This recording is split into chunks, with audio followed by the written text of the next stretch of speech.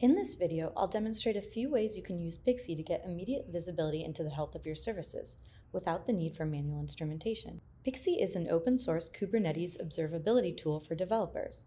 Pixie automatically captures all network traffic in your cluster using eBPF, a low-level Linux tracing technology.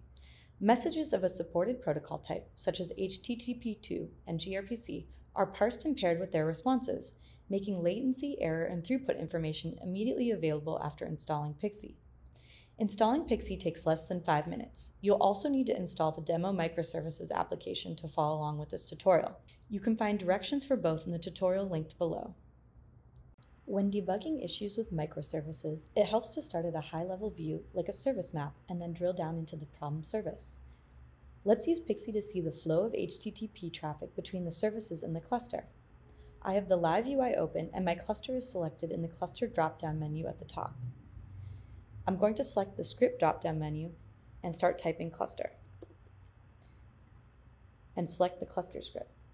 The cluster script shows a graph of the HTTP traffic between the services in your cluster.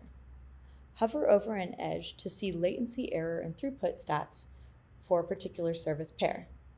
Thicker lines indicate more traffic between services. Scroll down to the services table. This table shows latency, error, and throughput rate for all HTTP traffic. However, the inbound throughput and outbound throughput columns reflect all trace network traffic, not just HTTP for this service. To figure out which service is the slowest, click the latency column title to sort by latency. It's good to check multiple percentiles for latency, not just the average, in order to get a better picture of the overall distribution. This script represents service latency with a box and whisker plot. To see the P50, P90, or P99 quantile values for latency, either expand the row to see the row data in JSON form, here you can see the 3 quantile values, or select one of the vertical quantile lines on the box and whisker plot to have the latency value updated for that value.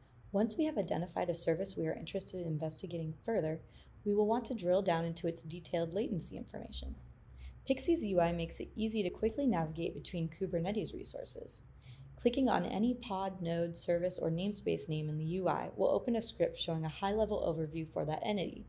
From the service column in the services table, let's click on the front-end service. This will open the PX service script with a service argument pre-filled with the name of the service that we selected. The service script shows the latency, error, and throughput over time for all HTTP requests for the service. Scroll down to the sample of slow requests table and expand the rec path column.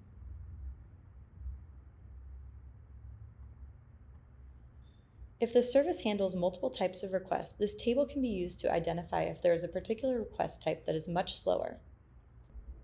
This table shows individual requests, so we will see the full path with URL parameters filled in. However, Pixie makes it possible to drill down into logical endpoints. Request latency can vary greatly by endpoint, especially if one of the requests is more database intensive. However, when there are wildcards in your request path, it can be difficult to drill down into a particular endpoint. Pixie can cluster HTTP requests by logical endpoint, substituting an asterisk for the parameter in your request. Let's look at latency by logical service endpoint. Scroll up to the top. We're going to select the PX beta service endpoint script from the script drop-down menu. Note that this is a beta script. Select the drop-down menu next to service and type in px sockshop/catalog and press enter to rerun the script. Note that Pixie displays service names in the UI in the namespace/service format. This script shows latency, error, and throughput per logical endpoint for the given service. Click on the catalog/asterisk in the endpoints table to see an overview of that individual endpoint with a sample of the slow requests. So here we can see that particular logical endpoint. This video demonstrated just a few of Pixie's community scripts. For more insight into your network traffic, check out the related scripts section of the network monitoring tutorial linked below.